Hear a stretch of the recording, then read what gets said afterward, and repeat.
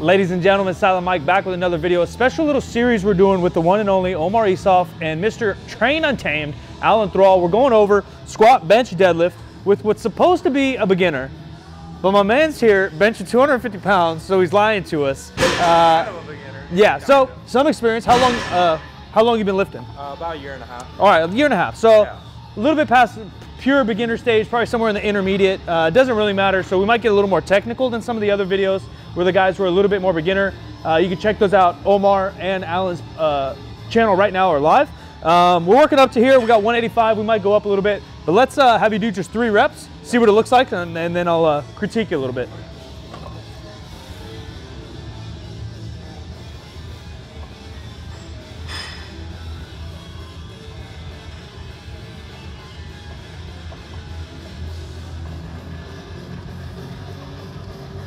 Nice.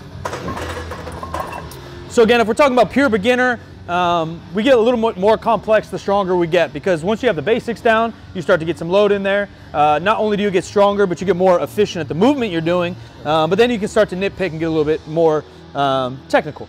Overall, looks great. One thing we're going to try to practice, and I think you even might have told Allan that sometimes maybe you feel like a little unstable. Yeah. Yeah, and it happens, and that's kind of where this like leg drive stuff starts to come into play, and having a tight back. So don't change anything major. What we're going to try to do is pull our sternum up as high as you freaking can and really focus in on squeezing that back. So try to really pinch my hand. Okay. Yep, and you're going to bench off of that. Okay. Now what we're going to do is take your shoes, your feet, we can go ahead and lay down. Go ahead and set up. Set up, yeah, there you go. And really squeeze that back as much as you can. Even more, keep it squeezed. I'm gonna give you a lift off so you don't lose it. And now what I want you to do is picture flexing your quads like a knee extension, and you're gonna push yourself back that way onto your traps. So you're gonna push yourself that way. There you go, just like, there you go, that's it. Okay. That sensation. So you're gonna shove your toes through the front of your shoe, almost like a knee extension, and you're gonna push yourself back onto that really tight back onto your traps, and that's gonna allow the shoulders to be a little bit more stable. Our shoulders are our most mobile joint, right? We gotta reach, we gotta do all these things. So what we're trying to do is try to pinch them down and back, and then we're gonna try to plant ourselves into that bench. So push that even harder the whole time. There you go. I'll give you a little lift off. Try not to over press on the lift off. Ready, 1, 2, 3. Push yourself onto your traps. There you go. Get 3 reps. Good, keep pushing into your feet. Push yourself this way. There you go. Not bad. There's a couple ways you can do it depending on how long you are, meaning how long your femurs are. One way is having your feet in front of you. You always want to have your knees below your hips. Okay. So if you look from the side here, Connor, just because one, you got to keep your butt on the bench if you want to power lift. Yep. And even if you don't want to necessarily compete in powerlifting, having the 3 points of contact, your traps, your butt, and your feet on the ground, will allow you to be more stable overall. So if I'm something like this, now my knee is above my hip, and as soon as I try to press myself this way, my hips are just going to shoot up, right? So if you're short, I'm short, I can just shove my feet down, and then I'm going to push myself this way. That's the motion we're going for. Another option is, depending on how mobile you are and what federation you compete in, they have different rules. You can tuck your feet underneath you, and then you'll still press down. So another option is something like this, and then you can have your heels up and still push yourself this way. Does that make sense?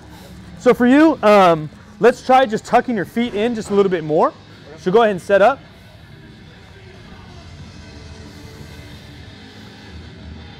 There you go, really squeeze that back, really squeeze that back. Now let's have you tuck them in even more. Even more. There you go, now push your heels into the ground. There you go, and then push yourself that way. There you go.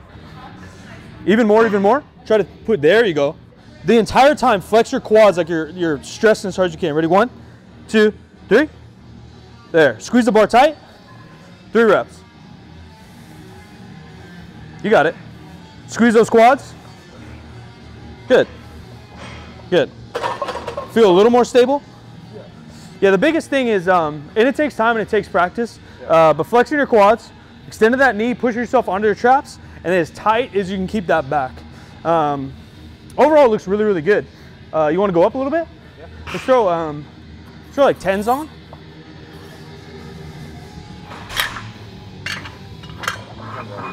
Got one.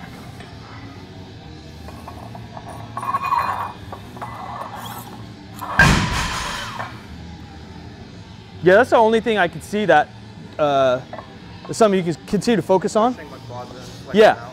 yeah, and exactly. You just want to keep pushing yourself onto your traps. Okay. Yeah, I heard like you have to put it on the back, but you know, traps. Usually, a lot of people like to do it on the back. In terms of like contact on the bench? Yeah. Maybe. It'll depend on the size of the person, the size of your arms and all that, where the actual contact will be. But the goal is to continue to push yourself on your high trap.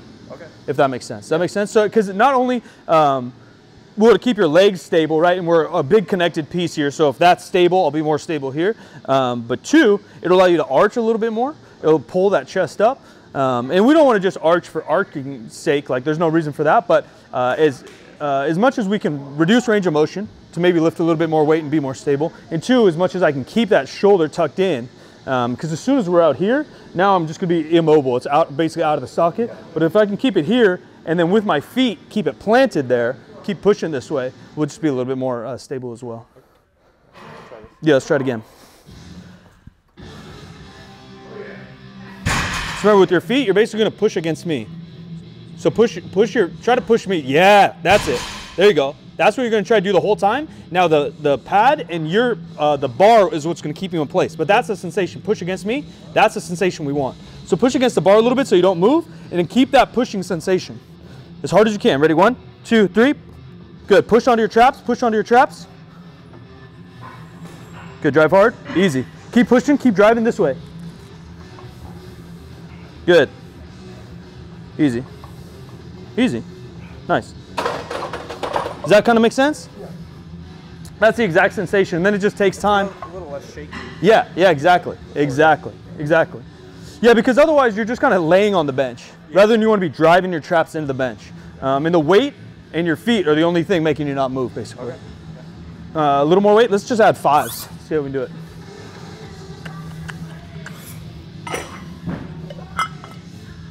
Any questions or anything?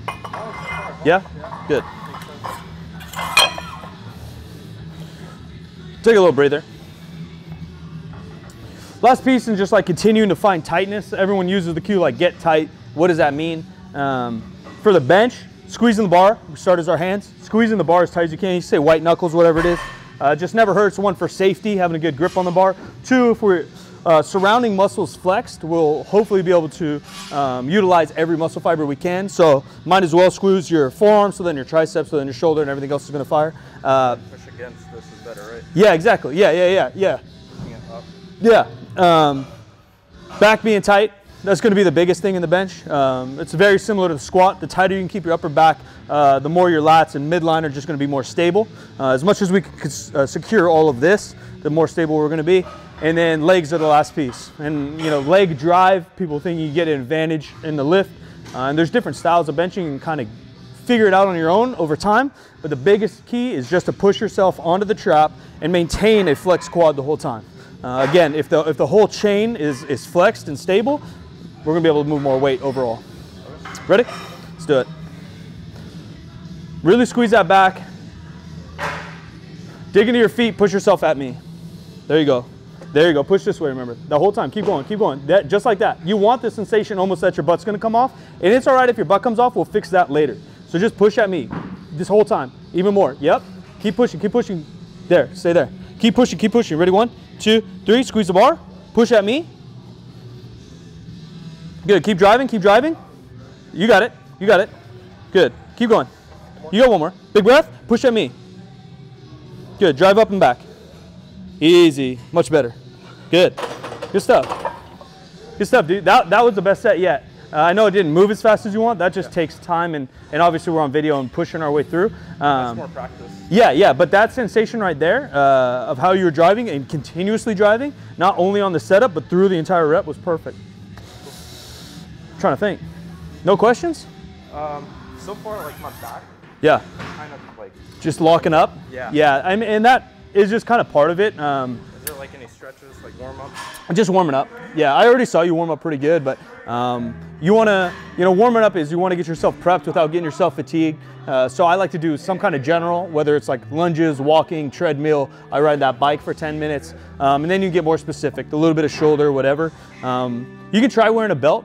Some people mock it, but wearing a belt on the bench, same idea as wearing a belt on any other lift. As much as we can kind of brace and flex into our midsection, and the whole unit of our body is tight, the better off we're going to be. Sometimes it can help a little low back pump or cramping because you are really driving into that thing. It's like upper, yeah, like that side yeah. Cramps up. Yeah, it just happens. Sadly, just part of the game. Being in the strongest position with this fixed barbell isn't always the most comfortable position. Yep. Sometimes it's gonna happen. And especially, that's the hard part of like doing a powerlifting meet, is you gotta get in a weird, funky position, stress your legs and back. Now you gotta come here, stress your legs back and chest, and then you gotta go pull your legs back. It's a little bit part of the challenge, but totally normal just to feel a little tightness. Okay. How are my wrists? I think I'm good. Yeah, there's a lot of talk about perfect wrist position. I think getting it in his palm as much as you can, and as long as it's fairly stacked on your wrist and elbow, you'll be all right. Biggest thing is you just don't want it in like these knuckles where it's way behind the barbell. But a little bit of like wrist can... It's fine. Your wrist can move as long as the barbell, it's not so much wrist position, but it's more barbell position that matters, if that makes sense. Yeah. I really like, there's a big old bone right here, and that often feels best and strongest if I can line it up with that. But as long as the barbell is not in your fingers, you should be fine. Okay. And again, that might change over time too, Yep. Every 6 months, my stuff tends to change a little bit. Yeah, just like that. There you go. Even more. Really push yourself this way. Just like, keep going. There, do that. Put your butt off the bench if you have to. We'll figure it later again. Keep pushing at me. Push at me. Good, ready? 1, 2, 3. Squeeze the bar tight. Let's get 5. Control it. Push yourself on your traps. There you go. Nice. Keep pushing. Flex those legs. Nice. You got it. Nice, man. Easy work. Tight upper back. Squeeze your hands. Knees below your hips just so we can keep that butt on the bench. And then you're driving yourself upwards onto your traps as much as you can. Check out the videos. Omar, Allan, Appreciate you. Silentmikke. We're out of here.